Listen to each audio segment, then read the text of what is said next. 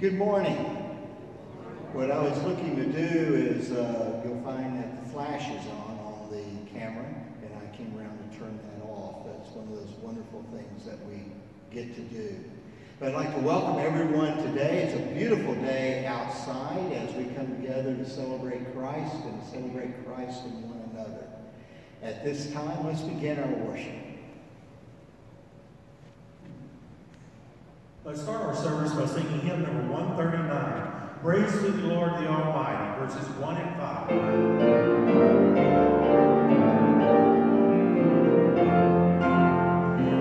Praise to the Lord.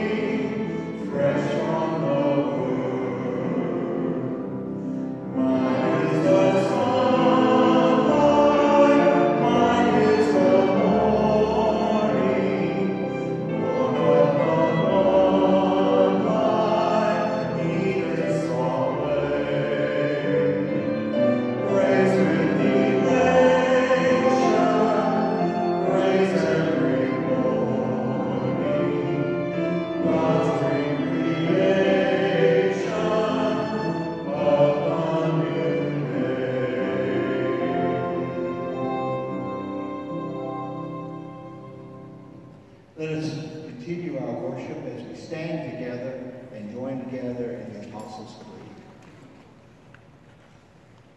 I believe in God the Father Almighty, maker of heaven and earth, and in Jesus Christ, his only Son, our Lord, who is conceived by the Holy Spirit, born of the Virgin Mary, suffered under Pontius Pilate, was crucified, dead, and buried. The third day he rose from the dead. He ascended into heaven, and sitteth at the right hand of God the Father Almighty. From thence he shall come to judge the quick and the dead. I believe in the Holy Spirit, the Holy Catholic Church, the communion of saints, the forgiveness of sins, the resurrection of the body, and the life everlasting. Amen.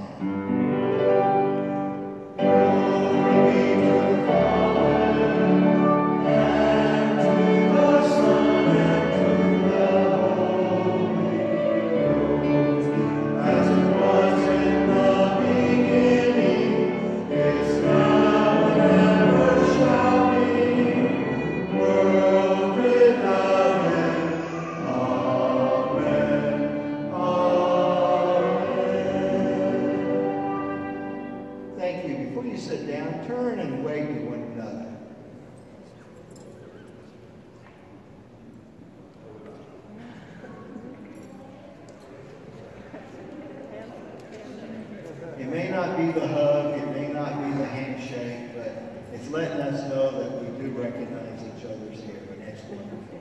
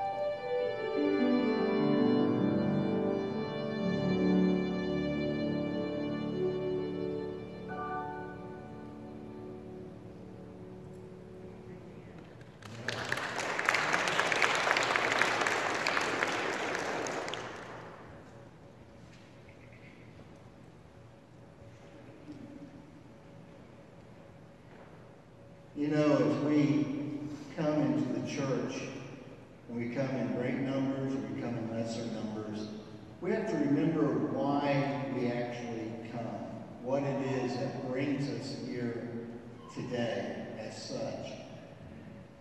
One of the scriptures and prayers that we all recognize is that more and more you hear the word of brokenness. We're here to heal the broken. And that comes from Psalms 147:3. And it says in that, I will heal the brokenhearted and bind the wounded. To think for a moment that that's really our purpose as Christians, is to help heal the broken. There's brokenness all over our world, and it's sad to see there's brokenness within our society. There's brokenness within our politics. There's brokenness within our homes. There's brokenness within our own heart. And what I wanted to be able to share with you is about this brokenness and look at the pieces of that as we come together as Christians today to say, what does this really mean?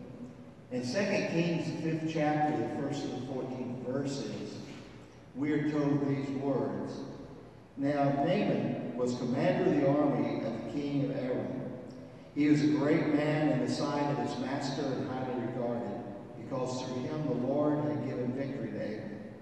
And he was a valiant soldier, but he had leprosy. Now bands of raiders from Aram had gone out and taken captive a young girl from Israel, and she served as Naaman's wife. She said to her mistress, if only my master would see the prophet who is in Samaria, he would cure him of his leprosy. Naaman went to his master and told him what the girl from Israel said. By all means go, the king of Aram replied. I'll send a letter to the king of Israel. So Naaman left, taking with him 10 talents of silver, 6,000 shekels of gold, and 10 sets of clothing. The letter that he took to the king of Israel read, with this letter I'm sending my servant Naaman to you, so that you may cure him of his leprosy. As soon as the king of Israel read the letter, he tore his robes and said, am I God? Can I kill and bring back to life? Why does this fellow send someone to me to be cured from leprosy? See how he's trying to pick a quarrel with me, to trick me. Then Elijah, the man of God, heard that the king of Israel had torn his robes. He sent him this message, why have you torn your robes? Have the man come to me, and he'll know that there is a prophet in Israel. So Naaman went with his horses and chariots and stopped at the door of Elijah's house. Elijah sent a messenger to him and said, go wash yourself 7 times in the Jordan, and your flesh will be restored, and you'll be cleansed. But Naaman went away angry and said, I thought he'd surely come out and stand and call upon the name of the Lord and wave his hands over the spot and cure me of my leprosy. Are not the rivers of Damascus better than all the waters of Israel? Couldn't I wash in them and be cleansed? So he turned and he went off in a rage, and Naaman's servants went with him and said, my father, if the prophet would have told you to do something great, would you not have done it? How much more then when he tells you wash and be cleansed? So he went down and dipped himself in the Jordan 7 times, as the man of God had told him, and his flesh was restored and became clean like that of a young boy. May the Lord add his blessing to those who bear and share his word today. When we look to this story about the servant girl and Naaman, what we really find is a children's story. It's a story that we may have taught our children years ago about being obedient to what God requires to us and what God wants us to be able to do, to be able to be blessed by him. When I first read this story, my mind was drawn back to many years ago now. When I served a small church, I went out, and on my visits, there was a young lady who had cancer. And this young lady was in her younger 20s.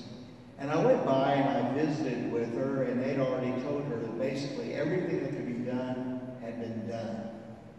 And on my way out, she looked at me and she asked something which is normally not asked. When I leave, they say, you will pray before you go, right? It's like, definitely, I will pray before I go. But she looked at me, and before I knew what she was going to say, she looked at me and took my hand and said, before you leave, bless me. Now, I was dumbfounded. I had never had anyone ask me to bless them. I kind of felt like the king of Israel right here. What, you send these people to me and you want me to do these things? Am I God? No, I'm not. But before I left, I blessed her. And the thing is that that blessing was part of what she wanted, but it was something that I myself needed to learn. And the same thing that each of you need to learn. We ourselves are here to bless. We're here to lift up others and to be able to look at these characters that are here. We need to be able to remember that blessing. When men mobilized in 2003, I was surprised at the number of soldiers that we were putting on planes out of the tarmac that would look at me and say, "Bless me," before I get on the plane. Who are we that we have that opportunity? Who are we that our faith itself would shine forth enough that someone else would want us to be that blessing? That someone else would want us to put our hands upon them and bless them for protection. That their time might be short before they're back home with the ones that they love. If you think about this for a moment, this is where Naaman is. Naaman within this story is a valiant warrior, as it says in that first verse. And he was greatly loved by the king. He had the ear of the king. He was one that everyone looked to and respected, but he had that one flaw, and that flaw was his leprosy. Now, if you'll remember back, leprosy itself was something that we looked at, and it was always a sign that we committed a great sin against God. And some may look at it and say, you know what? The attack upon Israel and the victory upon Israel might have been that great sin. But that's not what's being spoken of here. What's being spoken of is that in ourselves, how many times do we look in the mirror and we say, if I didn't have that affliction, I would be so much greater. If I didn't have that affliction, there's something more that I could do in my life. We can look in the mirror and say, why aren't I slender? Why don't I have hair? Why aren't I taller? Why don't I have a voice like Jim Neighbors? Why can't we do these things, Lord? If I just had that. And that's where Naaman was. He'd look and he would see the leprosy. He would see that sickness, that people who should be able to look at him and go to him to be able to embrace and to praise his greatness, they would walk away from him. How many in the world do we know just like that? How many in the world around us today look and find that they have no one because they look in the mirror and they see affliction which we may not ever even notice? I'm always surprised that I sit back and I think for a moment about when my oldest daughter was born, Jenny. She was born with a strawberry right here on her bicep. And the thing is that I would watch that and I would think about that affliction. Most beautiful girl within the world, my daughter, but yet she has this affliction that the doctors say, oh, just give it time, it'll go away. But yet I would sit and think about her growing up with that affliction. Who would make fun of her? Who would do these things? And we can sit back and say, now tell them that wouldn't happen, but come on, we're human. We all went to elementary school, junior high, and high school. You know as well as I do how destructive we are as humans as well, because we don't look at the good. We try to find that little bitty thing that will give us power over someone else. Naaman was in that point. He was in that part himself when he sat back and he looked and he said, you know, what am I to do? And here he has a servant girl that's serving his wife, but even more, he was the one that had that victory over Israel and pulled her away from her own home, her own family. And here she's saying to the mistress, if he would only go to Israel, he would be cured. If he would only do this, he would be cured. That's hard. It's being hard to be able to see that. But Naaman, it shows some wisdom when he turned around and said, then I'll go to Israel. But look at what he was looking for. He went to Israel. He took all the finery that he had. He sat back. He went to the king. And the king was just like I was on that day. He says, who am I? Do you think I'm God? I'm not God. I can't do these things. But yet that young servant girl saw it within herself to say, I know how you can be healed. Something so simple if you'll just go. How often in our own lives do we have that happen? I remember a story about a woman that always complained. Maybe you all will know some of these folks. And the thing is, this one's not in this church. It's a different church. But I remember that she always had an ailment. She always had a complaint about something. It made her who she was. And matter of fact, when she'd show up, people would just take that deep breath and go, because they knew what was coming. And what had ended up happening was one day she went to the minister and telling the minister all of her problems. And the minister stopped and said, this is what I want you to do. I want you for the next month, as you come upon people in the church, I want you to look at them. I want you to look for their smallest afflictions.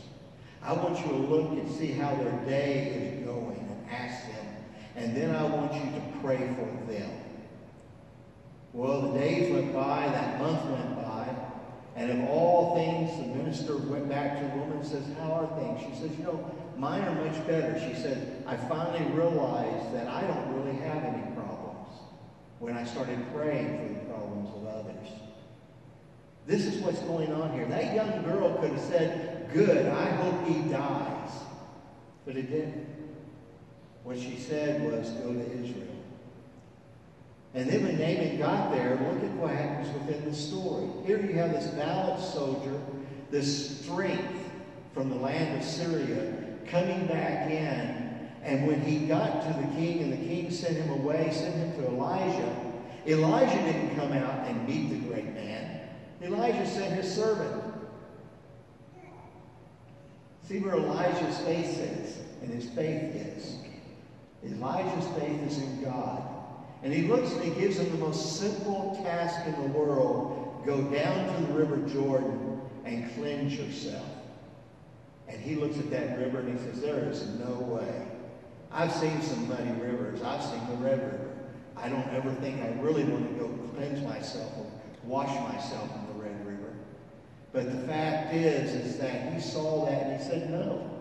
There are more pure rivers in Damascus than there are here in all of Israel.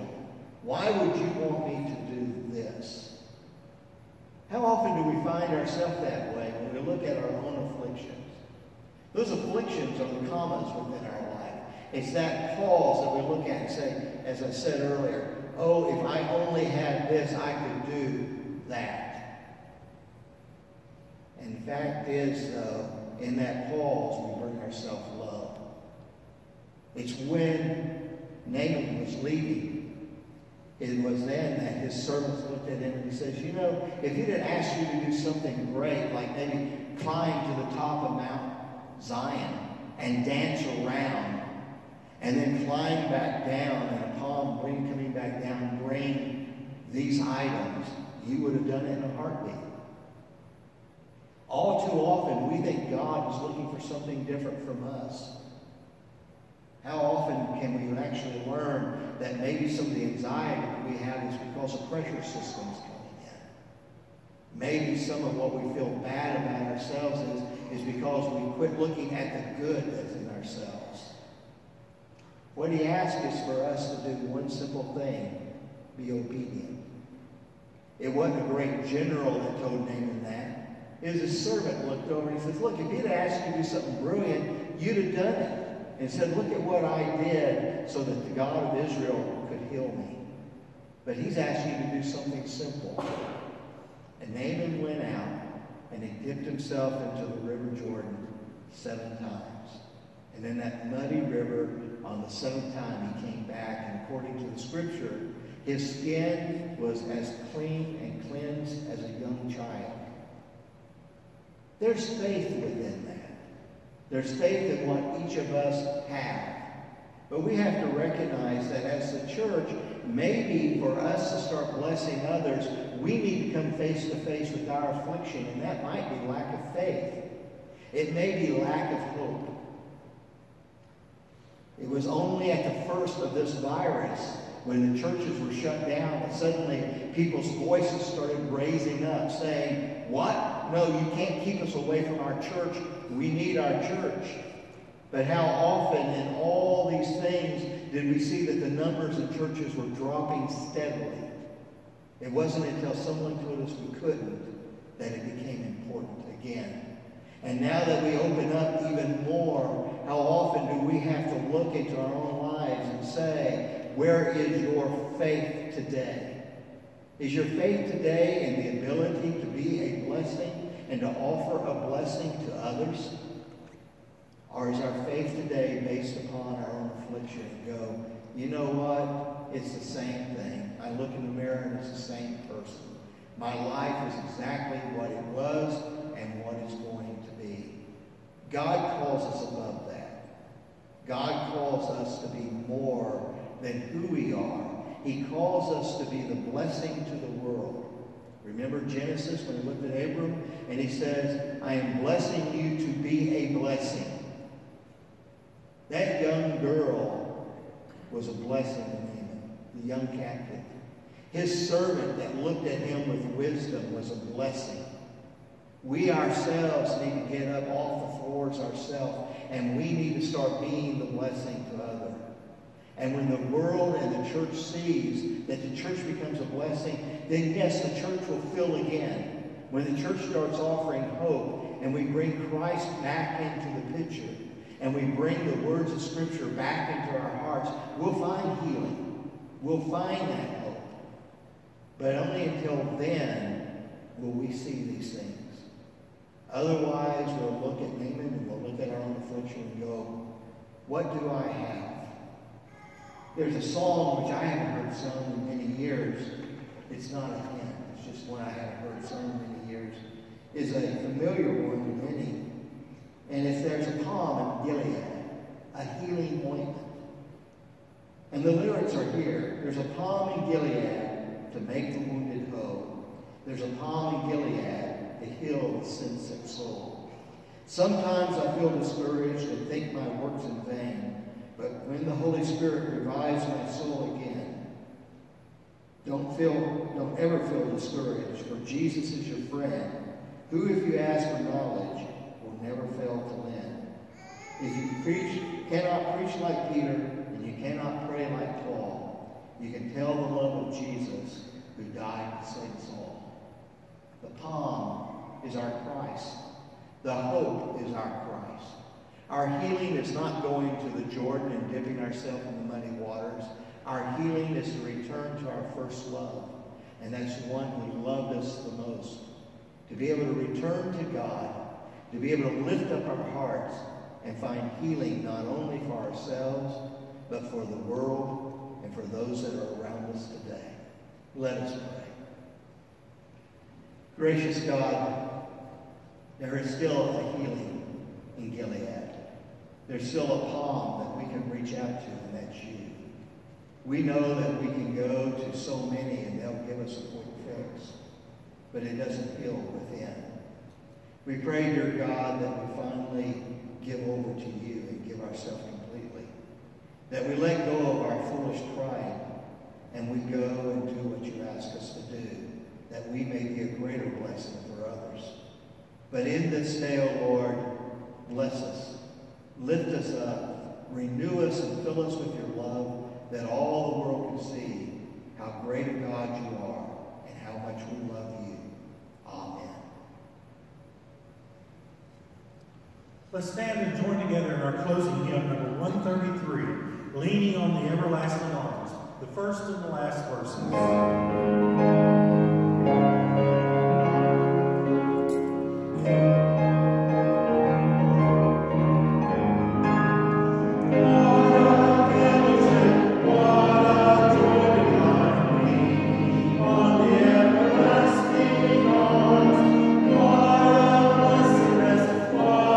Jesus.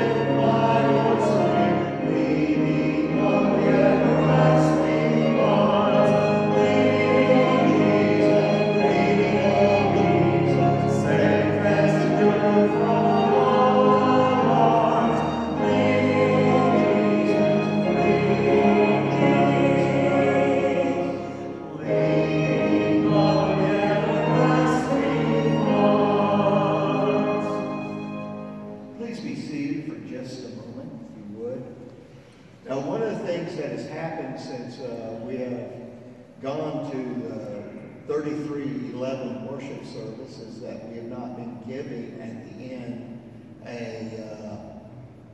basically an altar call or call to membership. And for the last few weeks, many of y'all have gotten to know Kara Burton, and Kara's here. And normally I'd say if there's anyone that wishes to join the church or rededicate their life in any way to receive members, come forward. But I'm actually just going to call her out today and say, Kara, it's time. You can bring your mom with you. Her mom, Jean's here, if she'd like to come. I don't think Jean's coming to join, but Kara comes to join our church today. And I'm going to ask you to come on up here on the steps with me.